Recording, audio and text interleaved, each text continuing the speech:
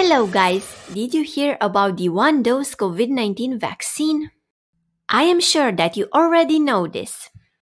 Are you as intrigued as I am about how it works? We all heard that its mechanism of action is different. Is it though?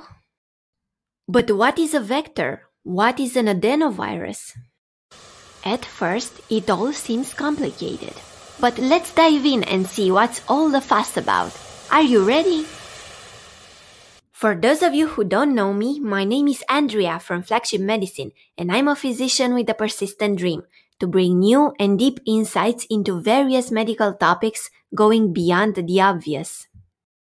If you want to be updated with highly researched medical topics, click the subscribe and bell icon to be notified immediately when I post a new video. As I mentioned before, we will dive deeply into the mechanism behind the new SARS-CoV-2 vaccine.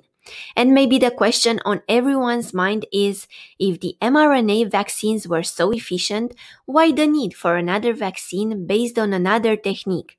Stay with me till the end and I will try to shed some light upon this topic also.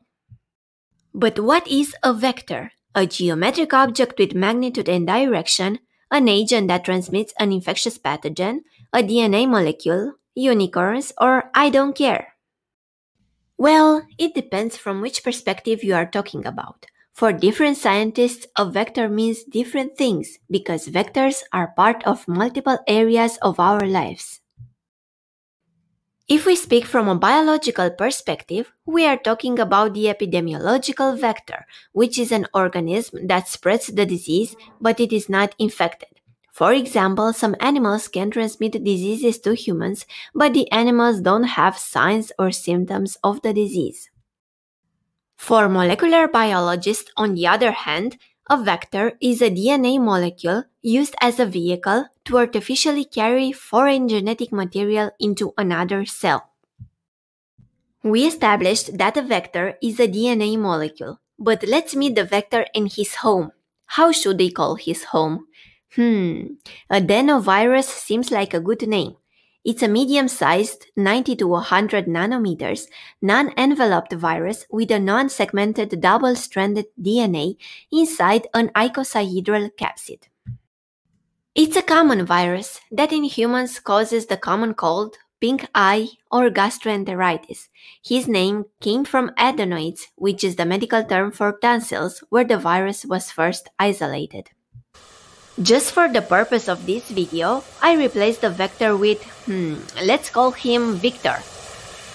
Viktor contains 30 to 40 genes that code for different proteins, early genes named E1 to E4 and late genes L1 to L5. Their arrangement is much more complicated in reality. For this vaccine, the scientists had to stop the adenovirus to replicate and delete the gene that is responsible for this, the E1 gene. Thus, the virus became replication incompetent. This is a key point for the vaccine. The second step was to delete a part of the E3 gene region. This is necessary to create more space for insertion of viral antigens that I will talk about later. We like to change things, so let's change more. E4 is exchanged with the AD5 homologue to improve the vaccine's results. But the life isn't fun with empty places in our core, and so is Viktor. The scientists took some parts of him. Now they should add others. But what should they add? Another gene that encodes the antigen, DNA molecules, unicorns, or leave me alone, I don't care. The right answer was A. In the former place of E1 gene, now is a transgene that encodes a modified full-length SARS-CoV-2 spike protein. Okay, that's enough with genetics for today. But how does the vaccine work? Well, Viktor meets Princess Angie. That is the antigen-presenting cell of the human body. But instead of giving her flowers, he gives her a box that she cannot open. She wasn't expecting that, so she goes to her dad, the king, aka the nucleus, to tell him what happened. Her dad goes to the secret lab in the basement to see what's in the box. He internalizes the box to analyze it better through his DNA.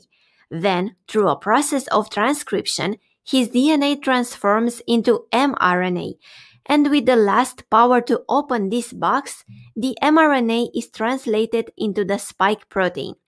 The box had the gene that encoded for this antigen. Viktor was malicious. Let's expose the spike protein on the surface so that every soldier of our army fights with it, aka the cells of the immune system, said Dad. The chief of the army is there, the lymph node, and presents the antigen to T helper cells. They release enzymes that activate cytotoxic T cells for the cell-mediated immunity that eventually induce apoptosis or cell death. T helper cells also activate B cells that produce antibodies for the humoral-mediated immunity. Now the princess is saved. The body will recognize easily the spike protein if it dares to approach the princess again.